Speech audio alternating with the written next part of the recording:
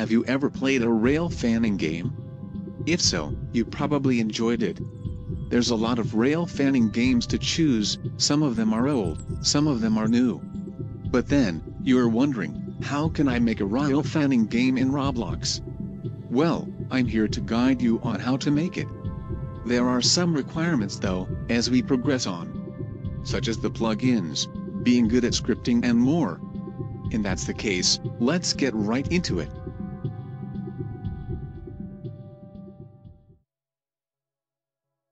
First, open Roblox Studio, then select Classic or the newest baseplate. In this case, I'll prefer the new one. Now, I'll recommend that you should publish the place first. Click on File, click Publish to Roblox. Now, just leave the settings for now, we'll come back to it later. Now, just think of a location that you want to make. For this tutorial, I'll choose Evercane Road on Clewiston, Florida.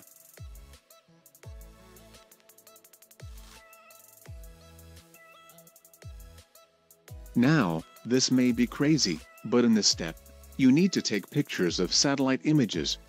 It's maybe a little risky to do this. So, in order to do that, go to a program when you can view the images. I'll recommend Zoom Earth. It's a website that can view satellite images. The link for that is in the description. Find it where you want to take it. If you can't find it, go to the top right and search the location until you can find it.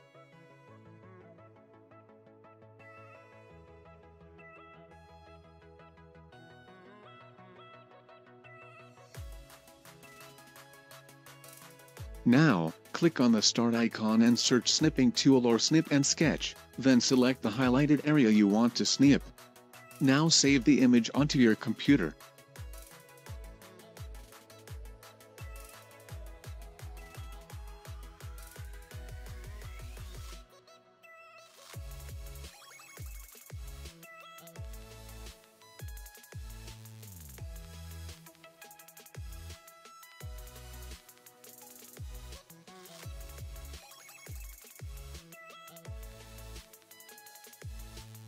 Now upload the image to Roblox. Just go to Create tab, click on Decals, then upload the file to Roblox.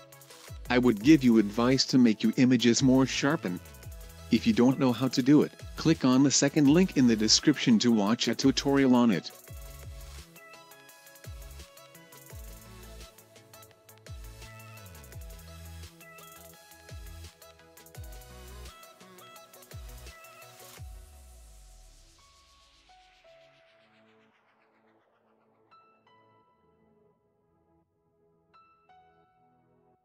Anyways, now after you've uploaded your images to Roblox, make a part and put the image into there.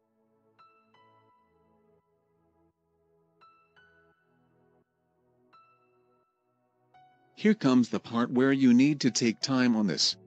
Let's get a road pack or a train track pack. Go to the third or fourth link in the description, and buy that model. Now insert it to Studio, and if you chose the road, remove the grass wedge parts. Move the thing onto the satellite part and make sure the thing is in the exact position of the satellite. This will take a while, but you'll eventually make it. Pause the video here if you want to take more time.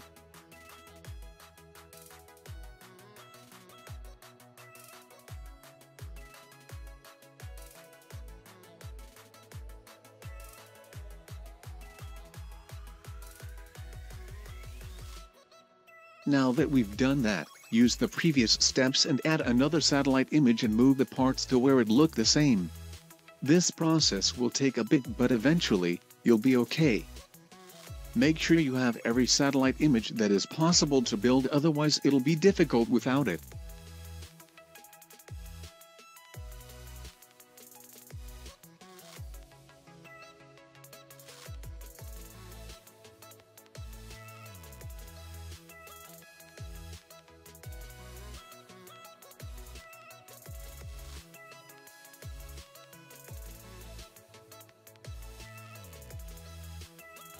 Now that you've moved the satellite images, now start placing the roads or the tracks. This will be the start of the map making phase.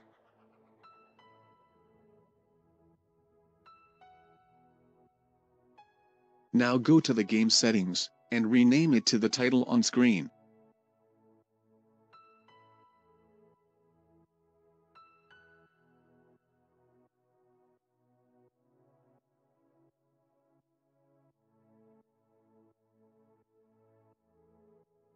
We're almost finished with part 1, but we need to do 2 things first. They are required for the next part.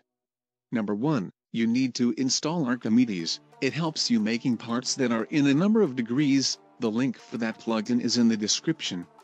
Number 2, install another plugin called Gap Fill and Extrude. It's basically a plugin that helps filling gaps for you if you're struggling with something.